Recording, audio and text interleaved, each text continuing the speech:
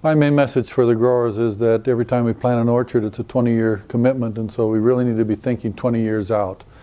And the basic question is, what will be the technologies, how will the orchards look that are profitable 20 years from now? And we need to try to think of that now. And I outlined about 5 or 6 major points that I think are key to what orchards would look like 20 years from now. Using my crystal ball, I was proposing that these orchards would be a certain density, which currently looks to us from the economic analysis we're doing to be somewhere around 1,000 to 1,300 trees per acre. So if you're within that sort of density window, how can you best train the trees? And what we're proposing is a system that is simple for the growers to plant, but is very, very productive. We call it the tall spindle system. But it looks forward to trying to be a system that growers could take advantage of future machines that can reduce labor costs in orchards. Right now, we have several pretty interesting machines that help reduce pruning costs. But the big issue is the harvest cost, which represent fully 1/3 of all labor costs in the orchard. And so I propose some ideas about harvesting that I think could help reduce labor costs. I'm pretty enthused about 2 very simple machines that have been developed around the world that are not so much based on fancy machinery to transport fruit, but are based upon helping the individual human picker be more efficient. I'm pretty enthused about a machine called the waffler machine that I think maybe, if I were to predict 5 years from now, many Washington growers will have this machine.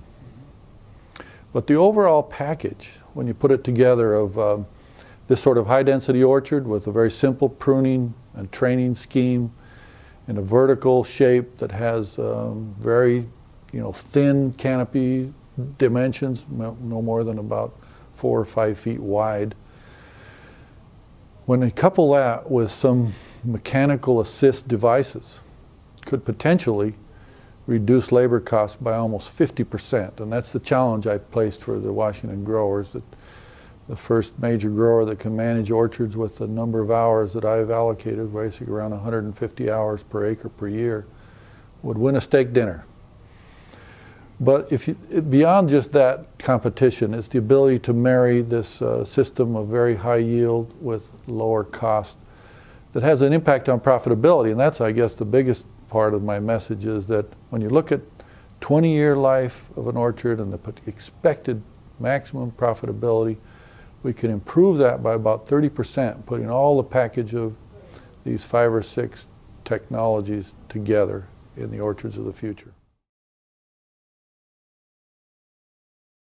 Many times this new technology comes in and it seems like it's really great because it's new and it's fun and exciting, but from a business standpoint, you have to look at the cost-benefit ratio, and I think every business needs to do that. And there's been too little of that in the apple industry. Some technologies are bells and whistles, but they don't really add any benefit to the bottom line. Now, specifically, my caution relates to these harvest machines, because they're not going to be able to improve labor efficiency like a grain combine did. A grain combine could replace hundreds of workers. But these machines only have small incremental improvement in labor efficiency, maybe 20%, maybe 30%. Therefore, the cost of the machine becomes critical on whether you should adopt it. And it's only a caution. I think all growers are smart enough, they'll end up making those calculations, and the machine that is cost effective will win out.